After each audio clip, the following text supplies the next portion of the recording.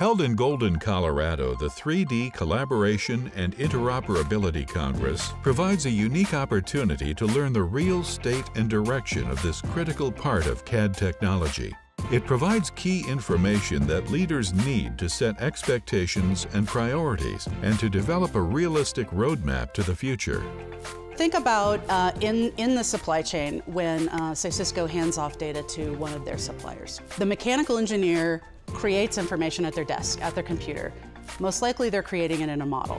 When we have to pass that off to the next step, we want to make sure we translate it accurately with a sense of trust. So this is the age of big data. And so what this means is right now, gold is no longer the world's most valuable resource.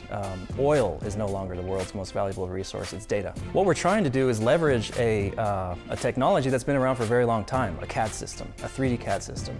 And manufacturing is trying to take better advantage of that, to use that 3D model in order to drive all of the manufacturing processes downstream and enable automation and better efficiencies of their process. One of the challenges today is how to bring all that data into the same ecosystem and harvest that data and really unleash the power of that data. We provide traffic control equipment, lighting equipment, power equipment all over the world, and everywhere you go has a different system that we have to integrate with. It's very difficult. Imagine if you were going somewhere and you were going to meet 100 people and they all spoke a different language. That's the problem we have to contend with every day with our equipment, because that equipment needs to talk to the system where it's going to be used. Once you can translate data and hold yourself to a high quality for that to be maintained throughout the life cycle, that amount of reuse of the data becomes an enabler for a lot of different processes and opportunities. And from that point, if you can really validate all of those derivatives, you're in a great situation to be able to reuse the data going forward for all those downstream or even upstream applications.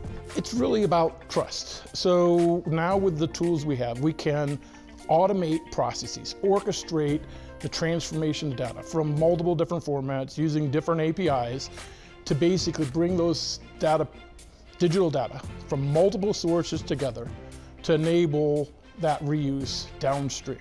And so you want to have standards-based, formatted structure so you can ensure that interoperability and the trust of that data downstream. Now, the shifting the culture of a business is the hardest part of the digital transformation. There is a natural resistance to change. It really requires a bottom-up cultural change, starting with the engineers that are actually carrying out the work. There's been a lot of progress in terms of 3D translation, validation, sharing data, moving data between the departments, but I think what really needs to happen next is the feedback loop from manufacturing, quality inspection, and iterating that back to the design, back to the originator, so that those changes can be made, they can be traceable, reused as well. We've actually supported the Congress for several years, and we find it's one of the few places where you have industry, you have academia, and you have the government coming together to share their stories on what it means to move to a model-based enterprise.